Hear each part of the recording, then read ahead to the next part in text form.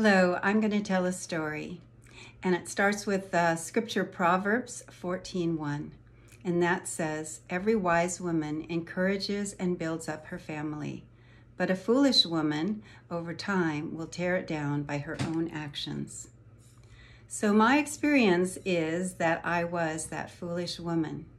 At the time, several years ago, my husband was in sales, and it was a difficult time because the income wasn't regular, and I was feeling very anxious about that and angry, and I took it out on him and my children, and I just was very frustrated and hard to live with at that time. But I want to tell you the good news is that God provided an amazing miracle at that time. Just when I thought that we were going to have to be homeless, that perhaps we would start camping at a nearby campground and just move around every 2 weeks, I honestly thought that's what we would have to do because I didn't see a way to pay our rent, and I knew we were going to have to move out. And very soon, around that same time, this wonderful man came and offered my husband a job, and it was to be an undertaker. He had a funeral home in town and he needed some assistance. So the great thing was that along with that job, there was an apartment, actually it was a duplex, a nice little home that we could all move into. So God provided this wonderful miracle for us, and in the midst of my having no faith, and that's his wonderful grace that he did provide that. So then several years later, I still hadn't quite become a wise woman. I was still somewhat of a foolish woman, and we were struggling in our marriage. There was a lot of turmoil, and I was feeling depressed, and I just kind of began to think to myself, well, gosh, what do I have to offer? What does my life look? It seems to be different. It doesn't seem to be different than anyone else's life around me. I'm depressed, I'm angry, I have marriage problems, I'm stressed at work, and it just didn't feel like I had the right things to offer, even though I was a woman of faith. And I just kind of began to question all that and wonder why don't I have something good to tell people? I didn't feel like I had good news. And so the result of that is that I began to go to a wonderful fellowship here in town where I live. And the woman that started it, her whole goal was to teach other women how to come and abide with Jesus, how to be in that secret place, and how to, she provided this place where there was beautiful worship music, a place to just relax and be quiet before the Lord and just let his love pour over us, and to learn how to be at rest in that situation. And also I began to listen to some messages about God's love for me, and that it didn't depend on me, and that it was just really an overwhelming love that he has for me and for each of us, and that the goal of my faith was to be transformed into love. That's what he desired for me, that I would be so impacted by his life in me that I would become love. And I knew I was a long way from that, but I wanted that.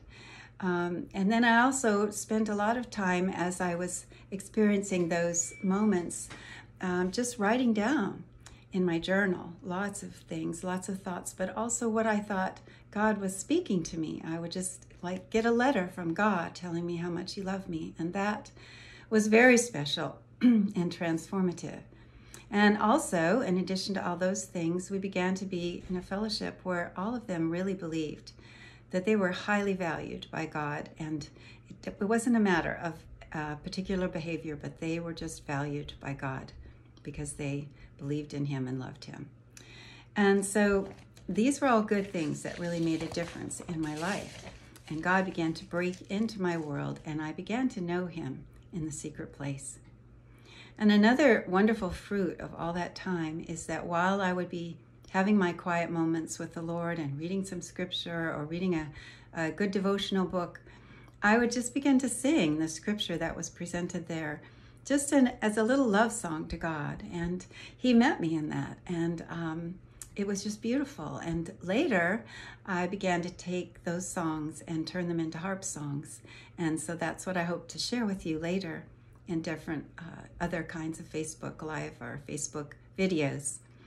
So also at that time, God changed me from feeling like I was a victim to a person who had victory. And I took ownership for my relationship with my husband and my own problems, and I asked for his forgiveness. And it became a much better marriage. And I let go of all the regrets that I had of mistakes I'd made, and I began to believe that I was actually chosen, holy, and beloved. And that comes from a special verse. It's from Colossians 3:12. It says, "So as those who have been chosen of God, holy and beloved, put on a heart of compassion, kindness, humility, gentleness, and patience." And we really can't do that unless we believe that we are chosen, holy, and beloved. And the fruit of this, as I told you, was just learning how to honor God and to love him, and greater intimacy in my private secret place times with him. And now, as a result of that, I have a passion for other women, other men, anyone else who is struggling with their relationship with God, to know that intimacy, that they really can know, that you can know his deep love for you and his deep care for you and his deep tenderness in those quiet moments when you're with him. He's not there to beat you over the head with rules or your failures. He's there to really to love you and to tell you how much you mean to him. So I was going to say that if you have a desire for that, then I could just give you 3 simple steps for today, and I hope to do further talks about ways that you can become more intimate with the Lord.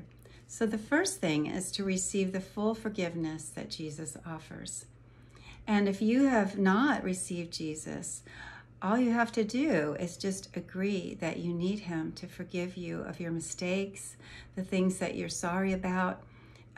We call them sins, but they're just missing the mark. You know, we didn't quite get it right, and we know that we need help. And ask him to come into your heart. And we know that what he did on the cross is he canceled out every legal violation we had on our record. And the old arrest warrant that stood to indict us, he erased it all.